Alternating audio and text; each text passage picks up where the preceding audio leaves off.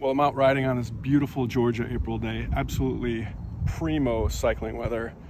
And I almost succumbed to every cyclist's worst nightmare, and that's getting ran over. And it was absolutely horrifying, scary. This big dump truck just knocked me right into the side of the curb, and I bit it hard. But on top of that, my DtSwiss wheels got absolutely trashed. Check it out.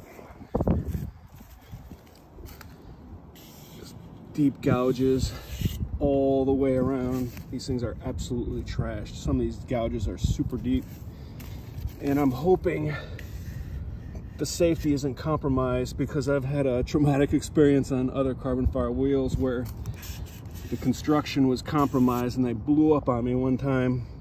So I'm gonna call DtSwiss, say what they have to say, but man, these things, it makes me sick just looking at them. But anyways, guys, stay safe out there. Peace.